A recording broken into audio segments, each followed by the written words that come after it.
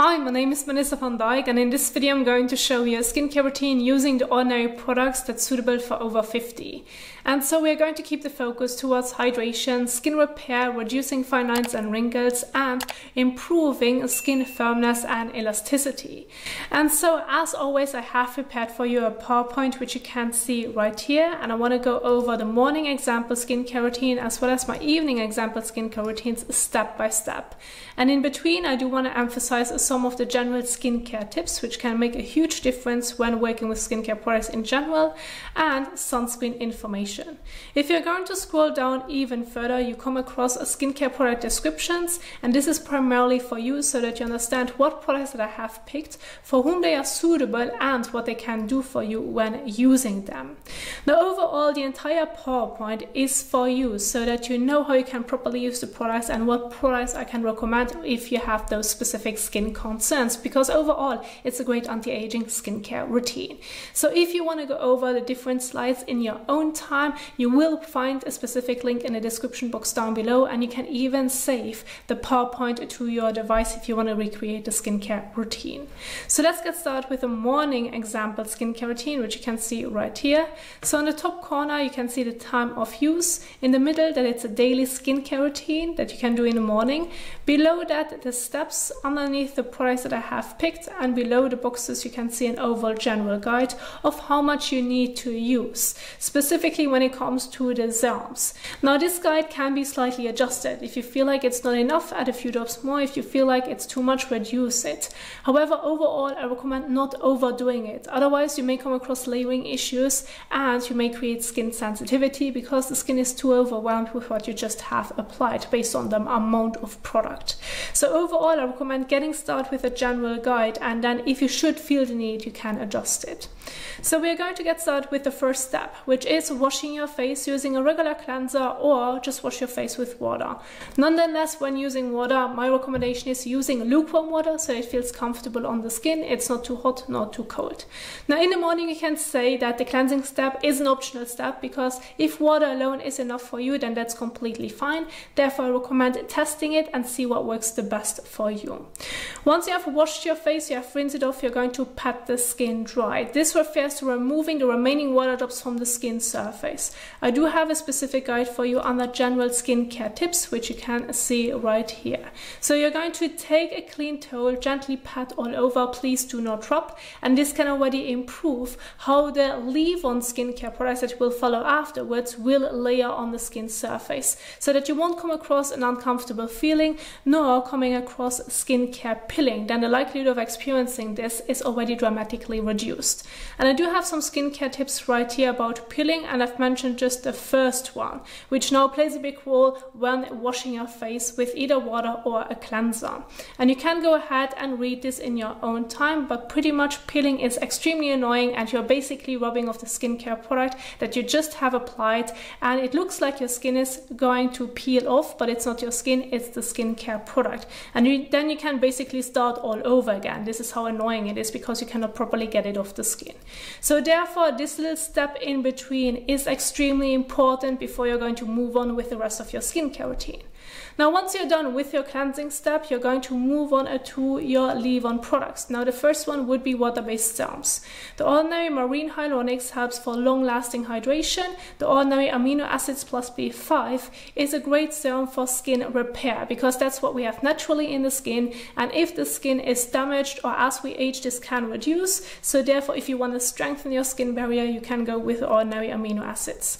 Now with the little stars that you can see in front of it, this refers to my general guide below, so go ahead and check how much you then would need to use when applying it to the skin. You can go with either one of them or with both, because I did not overdo the morning skincare routine, so theoretically it can work with those 3 little bottles. That's actually what's recommended, using no more than 3 little serum formulations, and overall this can work well. However, depending on the overall formulation, reducing it to 1 or 2 is sometimes best, because then you're going to avoid an uncomfortable feeling. But with those serums this shouldn't be an issue at all, so you can go with either one of them or both. Nonetheless, apply it to the skin and then leave it on the skin. There's no need to wash it off. Now, in between, the waiting time is important. So once you have applied it all over, you're going to give it a moment so it can fully absorb into the skin. For that, I do have a specific guide right here as well. So the waiting time in between the applications is important so that the serum has enough time to fully absorb into the skin before applying the next serum on top of it. This again will help you with the layering in general and that you won't come across skincare pilling. So once you have applied your serum, you can move on to the next serum, which would be the ordinary pigment original 5%. This is a great antioxidant. It helps with fighting free radicals, skin hydration, and skin elasticity. So it has its anti-aging benefits as well. So I think, yeah, it's a great serum that you can include in your morning skincare routine. And because it is an anhydrous solution, which basically means that it's a formulation without water, you would use it after your water-based serums. And again, with the 2 stars, you can see the general guide below. Once you have applied it to the skin, you're going to leave it on the skin. There's no need to wash it off.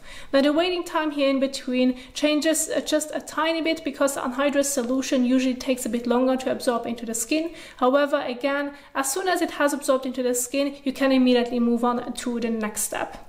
And then the last step is going to be your sunscreen. Now you may notice I did not pick the ordinary sunscreen, primarily because it leaves a terrible white cast, so I wouldn't recommend it. But nonetheless, if you like it, or if you like to use another sunscreen that you truly like use yourself, then go ahead and then basically replace it with the examples that I have right here. Nonetheless, the examples that you can see right here with Nude Survivor 30, which is a mineral sunscreen, or Cosrx Aloe Soothing Sunscreen, which is a mixture of mineral and chemical. Those are sunscreens that I use myself and that I can recommend. Using sunscreen during the day to protect your skin from the damaging UV rays if you have sun exposure is extremely important because you're already dealing with fine lines and wrinkles, so you want to improve them and not make them worse. So this would be the first factor. Second factor is if you have sun damaged skin, again, with the products that I've included in the skincare routine, you can improve it, and so therefore again, you do not want to make it worse. Same would apply to getting a sunburn, overall skin cancer, and if you just want to protect your skin in general. So for that, I do have a specific sunscreen guide as well, which you can find under sunscreen information, and you can go ahead and read it in your own time right here. I do have 2 slides for you about that information. But overall, I do have an application guide for you as well, which would be then apply your sunscreen 10 to 15 minutes before sun exposure. For your face, neck and ears, use about half a teaspoon. If you're going to include your décolletage, then use about 1 teaspoon.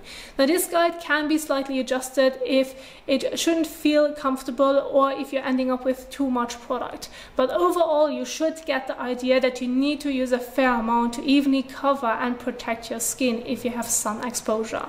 If you want to see a detailed application video about the sunscreen, I have it for you in the top right corner. And so then this would be the entire morning skincare routine which you can use daily, and then this would be the order of application. Now let's get started with the first evening skincare routine, where you can see we're working with exfoliating acids. And so what's primarily important with this routine right here is first of all the frequency. As you can see on the top, it's Monday, Wednesday, Friday. This would be the frequency guide on how often you're going to use glycolic acid or lactic acid. But overall, the major steps would be your cleansing step and then getting into the details of the exfoliant. This is primarily where I want to keep my focus on. So when it comes to the cleansing step, you can wash your face with an oil or balm cleanser or regular cleanser. I do have the general guide for you as well right here below on how you would use the different cleansers. Now you can go ahead and use your regular cleanser if you just have worn light makeup and maybe a chemical sunscreen, because usually they come off pretty well by just using a regular cleanser. However, if you should have used a mineral sunscreen and maybe heavy makeup or pigmented or waterproof makeup, well then it's best to work with an oil or balm cleanser. Now they can be used individually, so either use your oil or balm cleanser or your regular cleanser depending on what you have worn throughout the day. Or what you can also do would be a double cleanse. And so for that, I have a specific guide for you again under sunscreen information when it comes to how you can properly remove your sunscreen. Here you can see the overall general guide. So it's completely fine to use the cleansers individually. However, if you feel like your oil or balm cleanser leaves a weird residue afterwards, then you may want to do a double cleanse. But using a washcloth in between can already make a huge difference on how you can properly wash your face. So if you want to see a guide on how you can properly remove your sunscreen, I have a video for you in the top right corner. So this would be then the first and important step when it comes to your evening skincare routine. Again, after that, you're going to pat the skin dry. So again, removing the remaining water drops on the skin surface. Then you're going to head into your exfoliant. Now I've picked the ordinary glycolic acid toning solution or the ordinary lactic acid. If you're being completely new to an exfoliant in general, you aren't sure how your skin is going to respond to it, I recommend starting off with lactic acid. This is usually much gentler and better tolerated. However, if you have already previous experience or you have already used lactic acid, then you may want to move on to glycolic acid if you want to try out something new. Basically, glycolic acid has smaller molecules, therefore it absorbs faster into the skin, but the downturn may be that it's going to cause like more stinging and burning compared to lactic acid. So that's like the biggest difference. And when it comes to what it does to the skin, well, it's an exfoliant, so it helps to loosen the dead skin cells on the skin surface, which if you have some damaged skin overall, like dead skin cells build up, your fine lines and wrinkles can look more obvious. So if you're getting into a habit and using your exfoliant every now and then, this can help you to shed off the dead skin cells, and therefore your fine lines and wrinkles can already be much more reduced when it comes to the appearance from the outside. Now on the other hand, glycolic acid and lactic acid have the hydration benefits as well. So if your skin is well hydrated, again, your skin will look much plumper in that specific sense. So again, it can give you a reduction of fine lines and wrinkles. And it's a great way, especially if you have some damaged skin. Now overall, you have the general guide below on how you can work with your water-based exfoliant. Underneath, you have the frequency as well, which would apply to what I've mentioned like on the top, Monday, Wednesday, and Friday. And because I came up with 2 evening example skincare routines, I recommend like sticking to that specific guide, and I will tell you in a moment why. But there's one important point that I do want to emphasize when working with your exfoliant, and this would be again under the general skincare tips when it comes to damp skin. So here I just briefly explain what damp skin is by again removing the water drops from the skin surface, since your skin has already absorbed some water while you were washing your face. And so the benefits of damp skin can be that the following skincare products will absorb much faster into the skin, giving you, like, so to say, like a much like higher likelihood that they're going to do something in your skin. However, if you should have a more sensitive skin, or you're being completely new to, for example, retinols, retinoids, or exfoliating acids, as the one that I've mentioned in my example routine, and you aren't sure if you're going to tolerate it when applying it to damp skin, you can go ahead and wait 10 to 15 minutes for the skin to dry to some extent, so that when applying your exfoliating acid to the skin, that they're going to absorb much slower into the skin, and therefore you can already reduce the likelihood of experiencing stinging or burning. Whereas with damp skin, when applying it immediately after you have washed your face, this may be like a more likelihood of a risk. And so therefore you can go ahead and adjust it. This is very individual, but you know how you can deal with it and how you could reduce the likelihood of experiencing sensitivity. Nonetheless, this is a leave-on exfoliant, so once you have applied it to the skin, you're going to leave it on the skin. There's no need to wash it off. Then again, give it a moment so it can fully absorb into the skin, and then I recommend moving on to hydration, which would be then the ordinary marine hyaluronics. Apply to the skin, leave it on the skin, there's no need to wash it off. Now I did not include the ordinary amino acids because after that specific step we are using a moisturizer that already contains natural moisturizing factors, such as the one from the Ordinary or Neo's hydration vaccine. Both of them are great examples that help to strengthen and rebuild the skin barrier, because natural moisturizing factors is something that we have naturally in the skin, and this includes the amino acids as well. Therefore I left out the ordinary amino acids and I went with the moisturizing moisturizer instead that you can use as the last step in your evening skincare routine. Use about like a pea-sized to a bean-sized amount and apply it evenly all over. So as I already mentioned earlier, with the natural moisturizing factors, if your skin is damaged, it can be reduced. As we age, this can be reduced. So if you want to rebuild it, using such a moisturizer is important. And so then this would be the last step. And this is a routine that you're only going to do 3 times per week, so keep this in mind. On the other days, when it comes to my next example, this would be then on all the other days when not using your leave-on exfoliant. And so again, we have the cleansing step, which I already covered. Then at first we're going to use marine hyaluronics for hydration, and then you can move on to either the ordinary Buffet plus Copper Peptides 1% or the ordinary Granactive Retinoid in emulsion. Now Buffet plus Copper Peptides helps with skin elasticity and firmness, and to some extent gives benefits to like hydration as well. So this could be one example. It's a peptide serum. However, if you do not really want to work with a peptide serum, well, another option would be a retinol or Granactive Retinoid from the ordinary line. I picked my favorite one based on how it feels on the skin, because the ones in Squalane can feel quite oily, but of course if you have, for example, a drier skin type, you may enjoy the retinols or Granactive Retinoids in Squalane, so you could go ahead and exchange it. Just if you're being completely new to it, start with the lowest percentage and move your way up if you should feel the need. Now, I do not recommend using both in the same routine, as they to some extent work in a similar way, with this, giving you a faster cell turnover so that the skin is going to renew itself faster, basically. So therefore I recommend just going with either one of them, either with a peptide one or with a Granactive Retinoid or retinol. But nonetheless, below that you can see the overall general guide of how you would use it. And so you may already be familiar with retinols. Well, Granactive Retinoid works in a similar way by reducing the appearance of fine lines and wrinkles. So once you have applied to the skin, you're going to leave it on the skin. There's no need to wash it off. Give it a moment to absorb into the skin, and then again follow on with your moisturizer that contains natural moisturizing factors. Now you can see right here on the top that I did mention that you can use this routine a Tuesday, Thursday, Saturday and Sunday. Now this can be completely fine. However, in general, if you feel like your skin needs a break of all the skincare products, this is completely fine. If you want to do this just for one moment, or if you just want to do this like once a week. And my suggestion would be to give your skin a break where you would use nothing at all other than washing your face and your sunscreen during daytime. Would give your skin a break on Sunday, for example, so that you're having 3 days of exfoliating acids, 3 days where you're using your Granactive Retinoid, retinol or your peptide serum, and then 1 day where you're just going to keep it as simple as possible, so that your skin has the time to adjust not only to the skincare product, but to have like a break in between as well, because it can to some extent be quite overwhelming. And so overall, this would be then the second evening skincare routine, so that you then understand that you can basically alternate between the first one to the second one, so that you have every day a different evening skincare routine and once a week a break.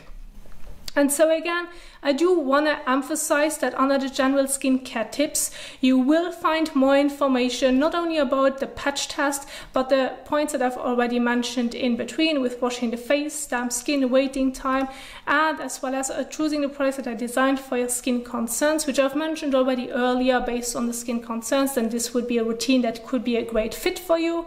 However, you have to be realistic when it comes to over-the-counter products. They can help you with certain skin concerns to some extent. However, depending on how severe your fine lines and wrinkles may be, your sun-damaged skin may be, or you may have other skin concerns, then I highly recommend seeking a professional like a dermatologist who can look at your skin and then gives you the right treatment or the right therapy depending on your overall skin concerns to work on it to improve it. And overall, as a last great ending point, it's always important to take good care of your skin and be patient and consistent with your skincare routine. Keep in mind, this won't happen overnight, so you have to use those products for at least a few months to see some significant changes within your skin. And so this is what I primarily want to share with you when it comes to the ordinary skincare routine for over 50. I do hope that you enjoyed this video. If you find the PowerPoints helpful, if you enjoyed this video, if you enjoy my work that I'm including in my videos. I am an independent YouTuber, I have an independent channel, and so if you want to support my work, you can go ahead and do this by checking the super thanks button below this video, or even in the description box you will find a PayPal link. But nonetheless, if you want to do this in a free way, you can go ahead and give this video a big thumbs up, as well as share it with your friends and family so that this video gets attention and that you can learn more about skincare in general. Now, if you want to now learn more about the different applications, I'm going to leave some of the videos at the end of this video so that you can keep on watching. Thank you so much for watching, and I will see you soon in the next one. Happy skincaring. Bye.